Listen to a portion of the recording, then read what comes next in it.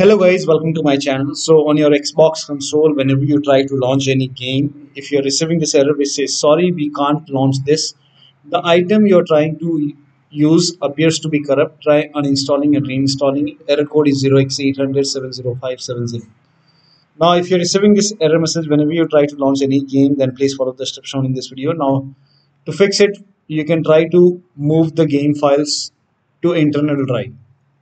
So if you have installed the game to external drive, you can move the game files to internal drive, the drive which came with Xbox.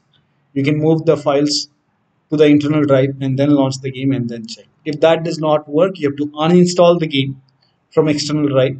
So first of all, you can go to manage games and add-ons and then you can select the game and then uninstall the game. Now after you uninstall the game, restart Xbox console and then reinstall the game to internal drive. You have to install the game to the drive which came with the Xbox console.